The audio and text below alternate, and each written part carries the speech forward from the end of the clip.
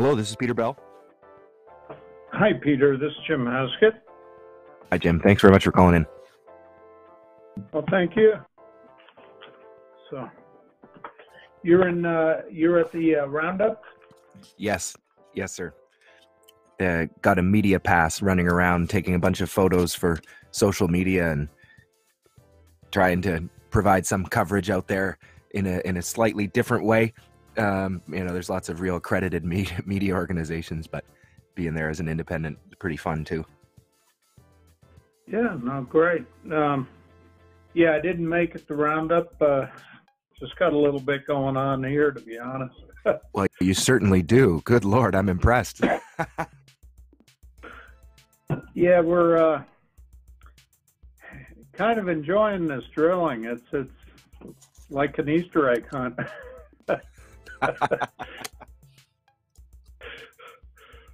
Well, and I see the photos. There's, I don't know, the Twitter account that you guys have there. There's a picture showing the drill just off the side of the road, and the picture's worth 1,000 words. That's wonderful to see. Yeah, this is not a remote location. We have paved road access right to the site.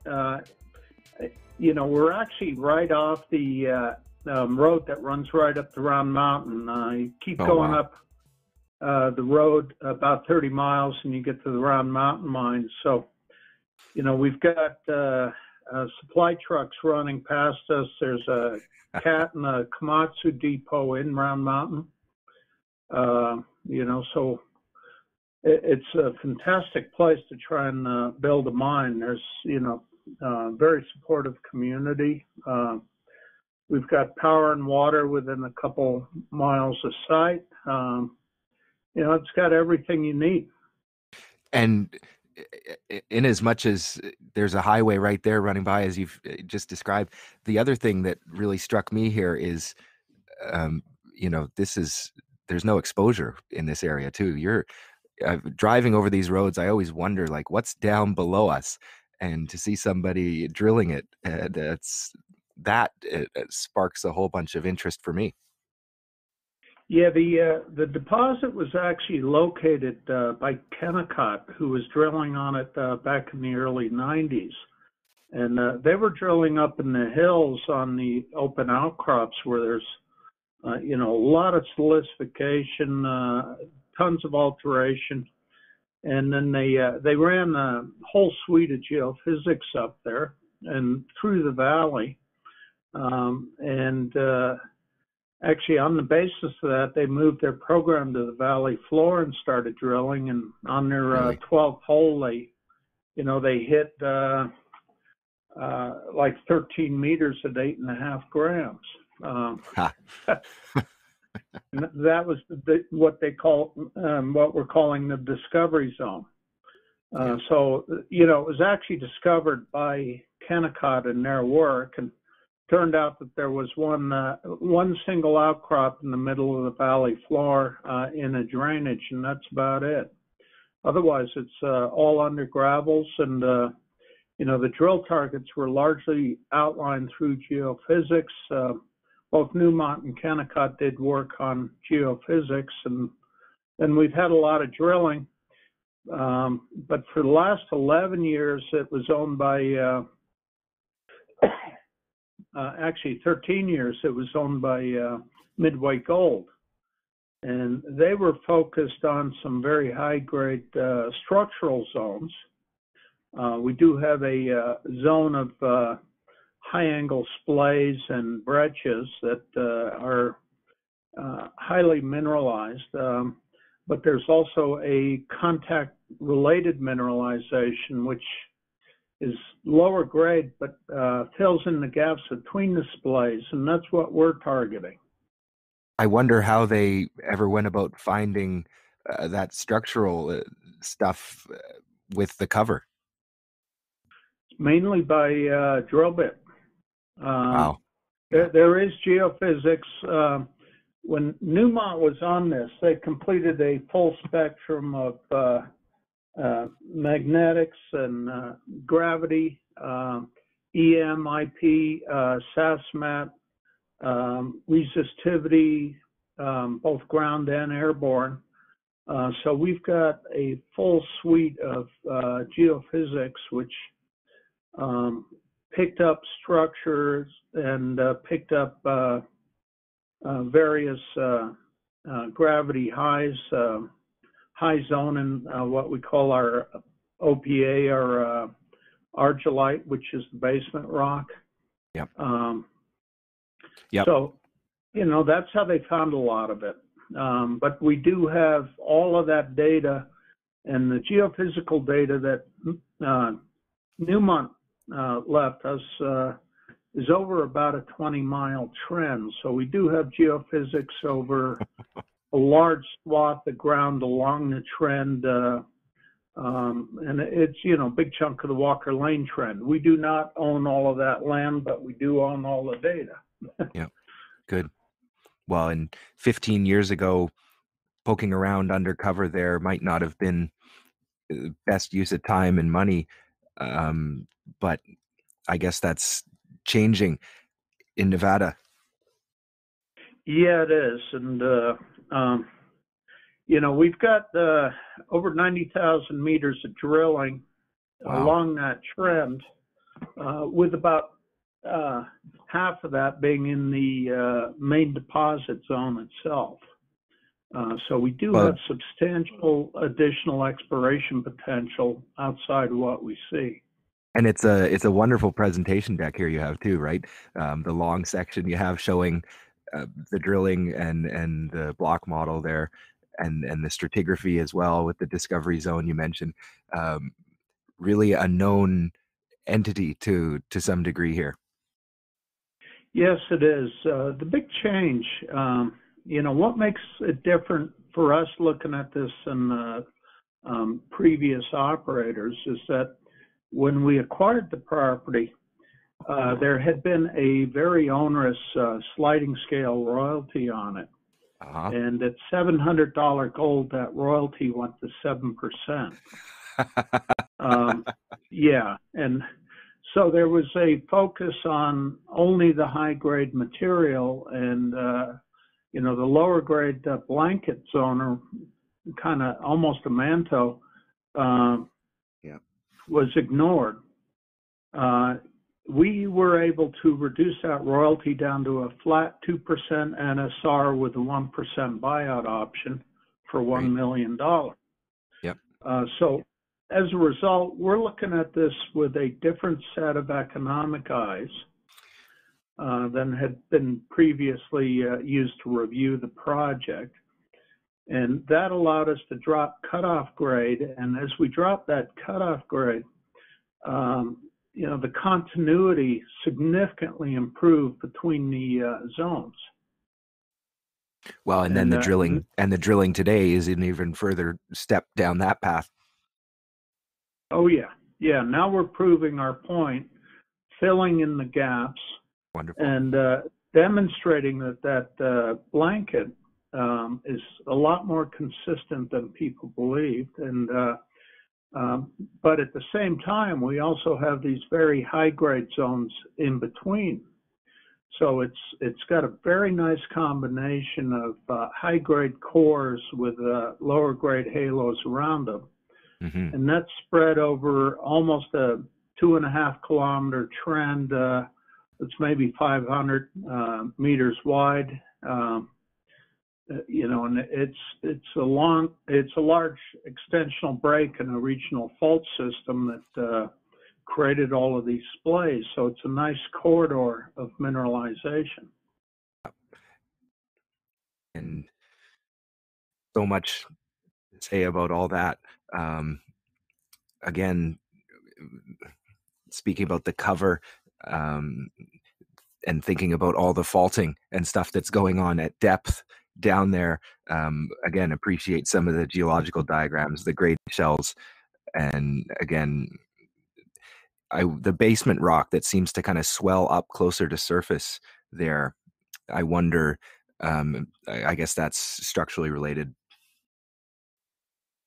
Yeah, it is. There are a number of regional faults around there, and there's also paleotopography on there. That basement rock is Ordovician in age, and the cover on it is tertiary volcanic. So it's an old rock covered with very young volcanics. And what you've got there is a weathering surface. And so the top of the argillite was prepared down about 30 to 40 meters deep by weathering. And then you have the contact zone there with the overlying volcanics. That creates a nice unconformity that, the mineralizing solution followed along.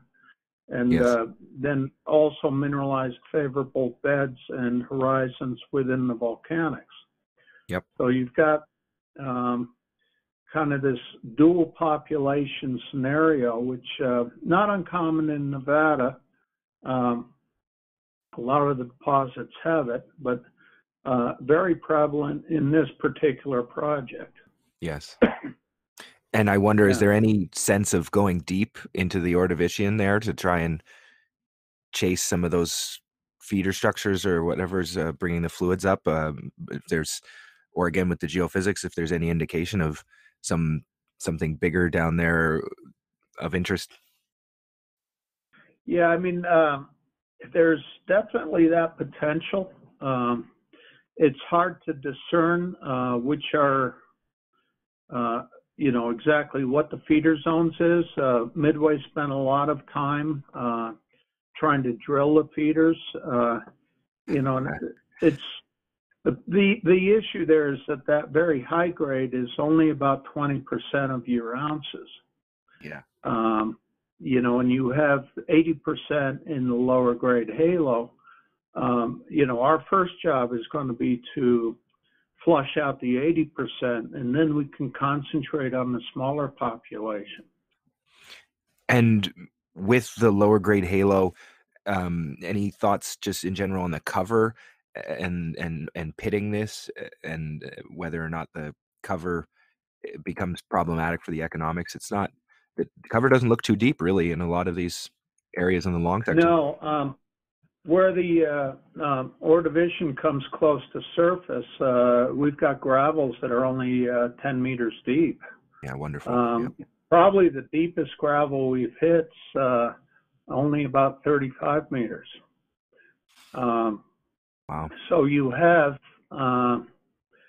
there's some post-mineral volcanics on top of the tertiary volcanics that are mineralized, but for the most part, this system is within 150 to 200 meters of surface. So it's overall, it's a fairly shallow target. And maybe another question too, coming back to what you said about the initial exposure in the wash there. I can see in one of the maps showing the land status and all of your claim block there, quite a bunch of sections that you have, and the outline of the pit right along the highway there, and kind of make out the wash that would have cut through part of that. I wonder, you have a pretty big claim block around that.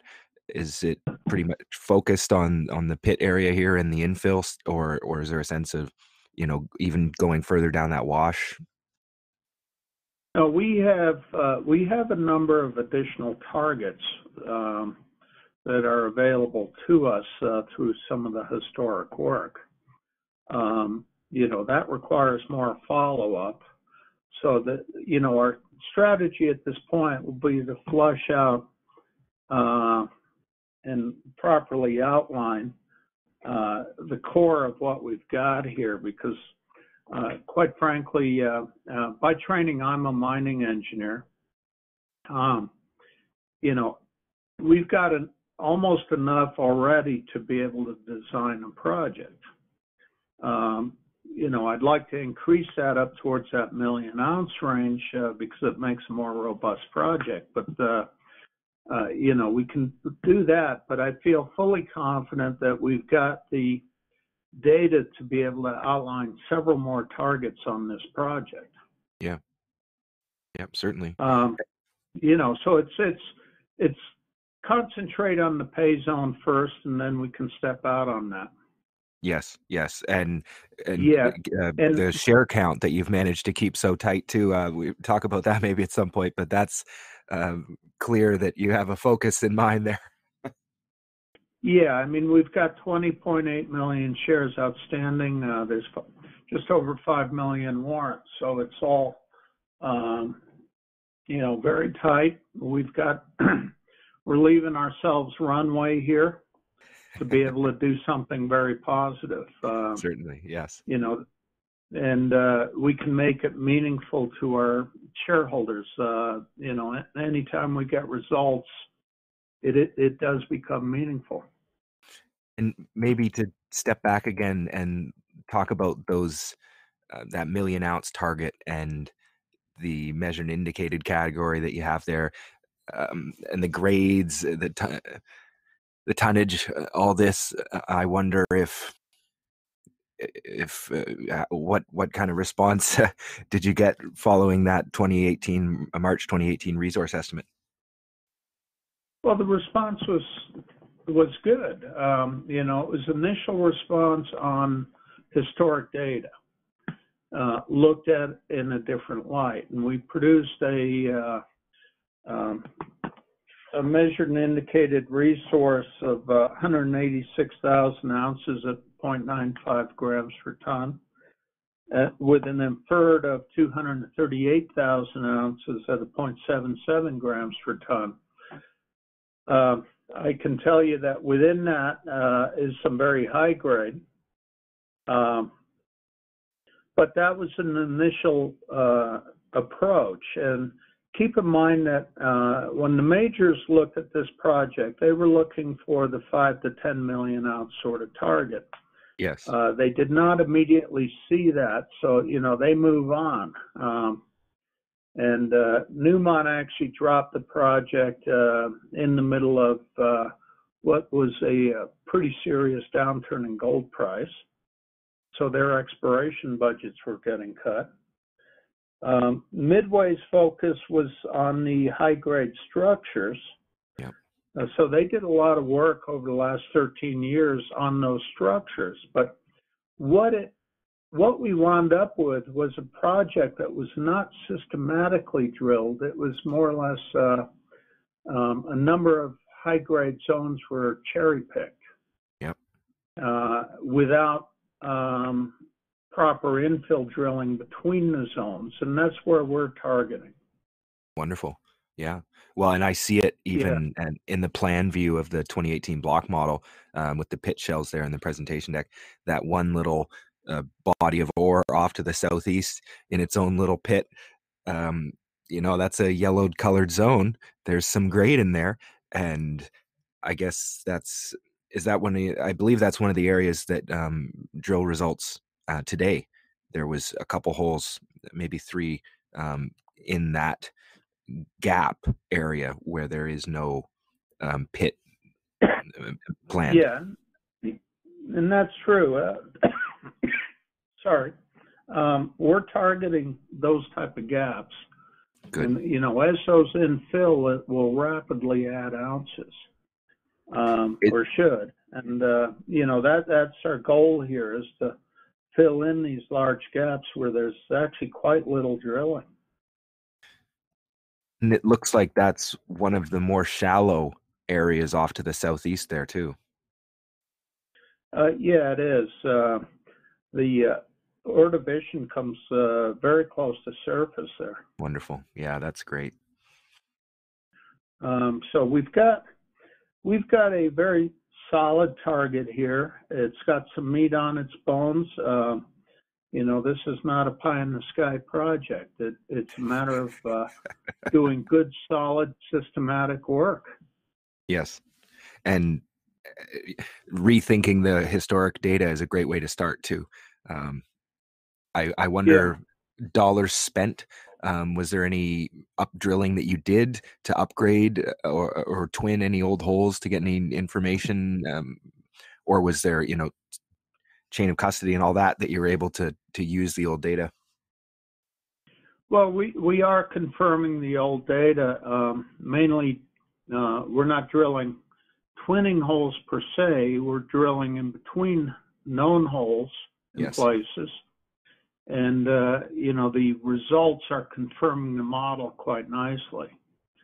So we do have enough information historically where we can confirm, but you also have a chain of NI 43-101 studies on this project going back, 15 years. So there's been a lot of work done on, quality of the drilling, on free gold issues pertaining to assaying free gold properly. There's, Newmont did an incredible job of bringing all of the historic drilling into the database and doing QA, QC on that work. And then that has been built on by Midway and now us. So, we are able to rely on that historic work. It was done by solid operators. And in the modern regulatory environment too, which is important. Thank you for pointing that out. Yeah. So, those are key points here, that we do have a great chain of custody all the way through. Yeah. And the metallurgy, when did people start working on that? Well, Kennecott, back in the, early 90s, when they were working on this project, did about 300 shake flask tests and, determined leachability from that. There was additional work done by Newmont and by Midway. So we do have test work completed on gravity recovery, on flotation, and as well as on leachability. Yep. And then we've done some limited test work ourselves, and we've just loaded up another 20 bottle rolls. So we should have that information up Great. here in the next month or so. Wonderful. Always love to hear about the gravity recovery and the free gold there. That's always fun. Yeah, what's likely to occur here is that we do have some very high-grade core zones, and it's probably about 20% of the ounces. And we'll focus on quite likely putting that into a gravity recovery circuit, and then taking the tails from that, agglomerating those, and putting those on the heap leach. Yeah. And that is not an uncommon circuit in some of these Nevada deposits. Certainly, yes.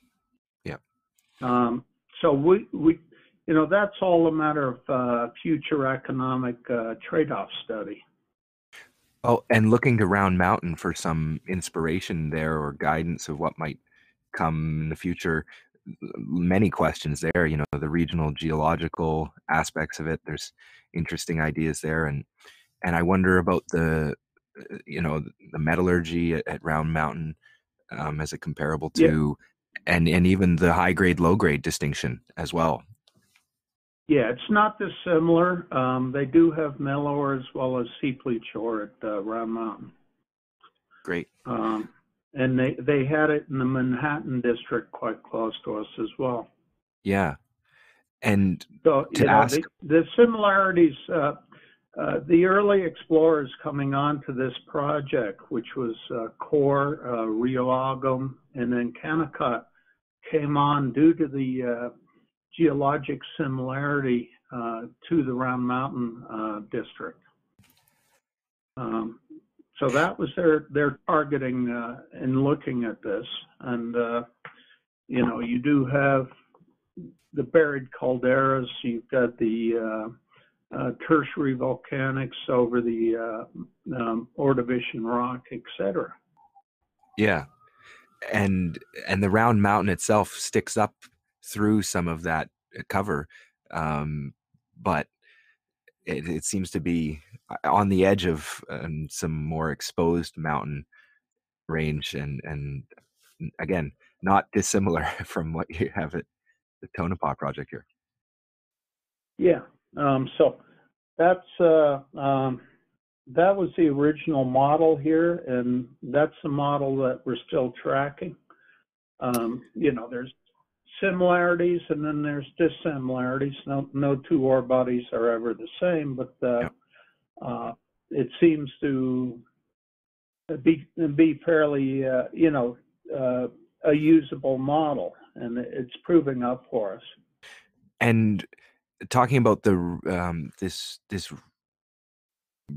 Round Mountain Goldfield segment on one of his slides here, and just putting all these known deposits on the map together, quite a distinct north-south trend to them, and seeming to hug right along with one of the mountain ranges there too. I wonder, is there any sense of the regional geology there, epithermal deposits repeating in some way?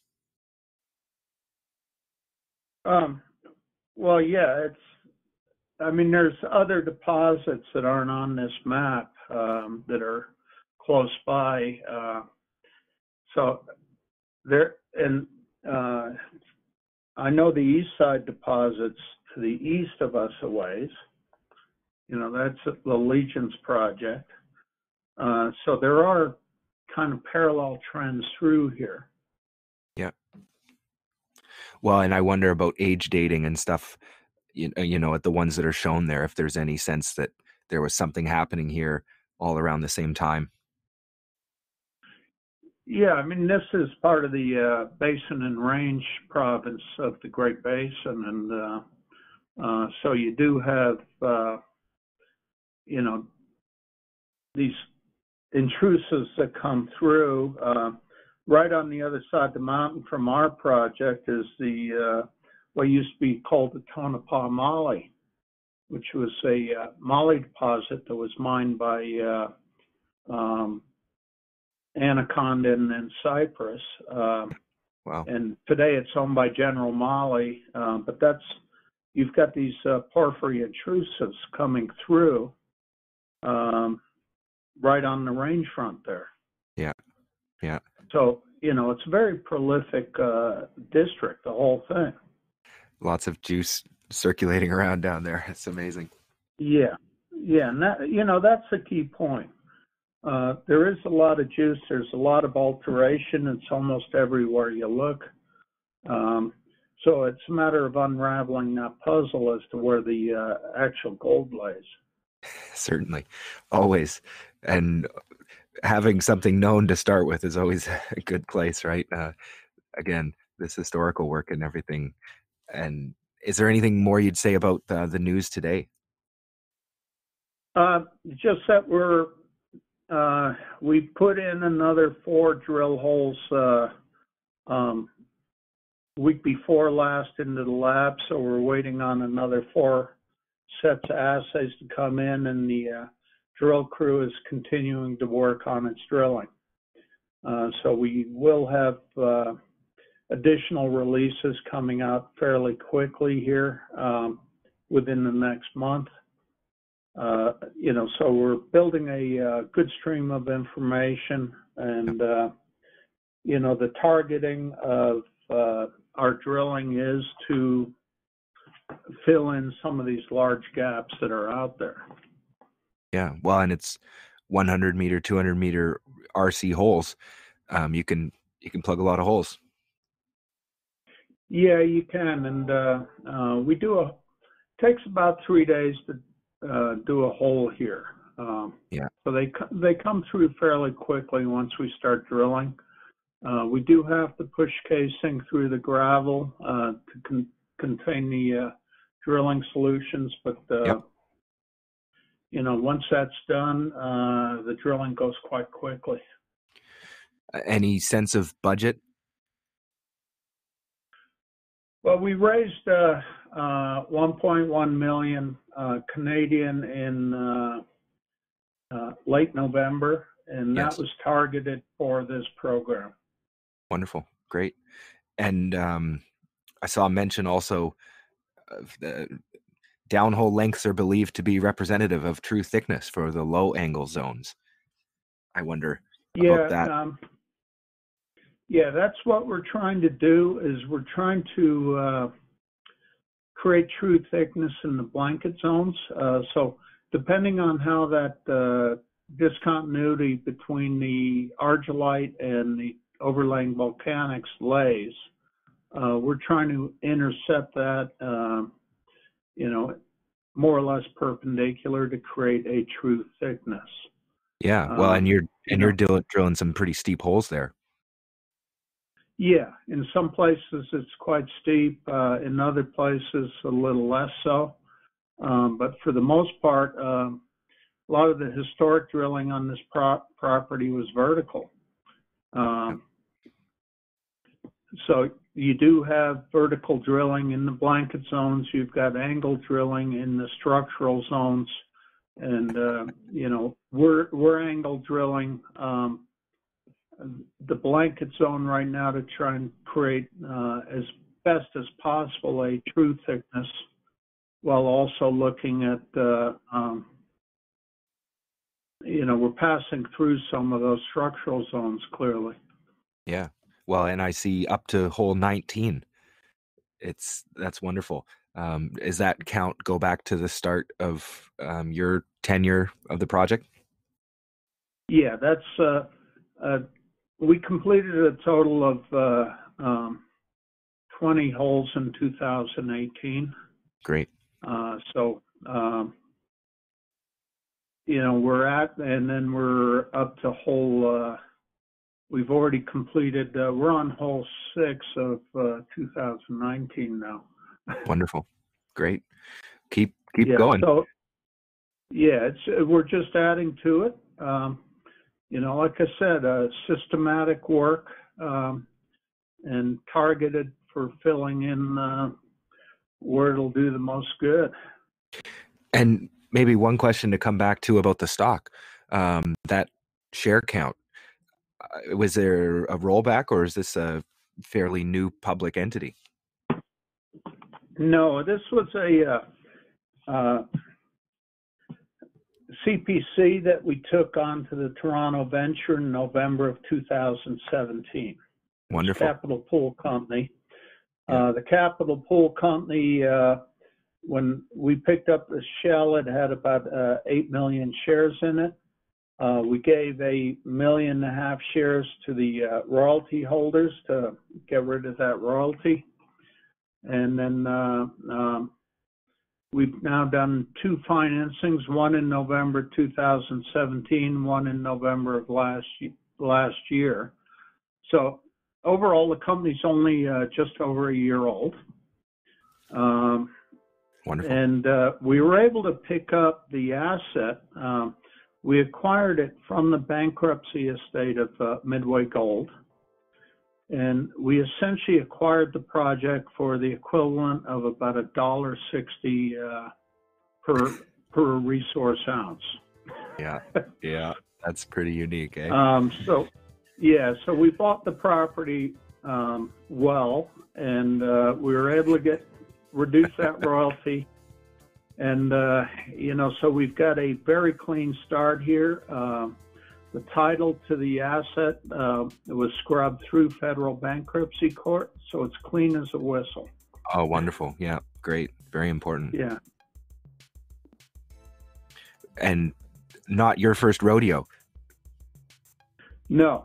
Been in this business for almost 40 years. I'm a mining engineer and a mineral economist, both from the Colorado School of Mines. Wonderful. And I've been in the business my entire career. Yeah, that's great. I guess was it this project that really, did you have an eye on it in the bankruptcy there? Yeah, I did. I reviewed this project as part of a merger due diligence between Midway Gold and Canyon Resources back in 2007. Wonderful, and yeah. I liked it. I thought that Midway was not quite on the right track with it, but I kept an eye on it, and then when it became available, that's when we moved. Mr. Jim Hesketh, President and CEO of Viva Gold Corp, VAU on the TSX venture. Thanks very much for talking to me today. Well, thank you. It's been a pleasure. Cheers. Thanks.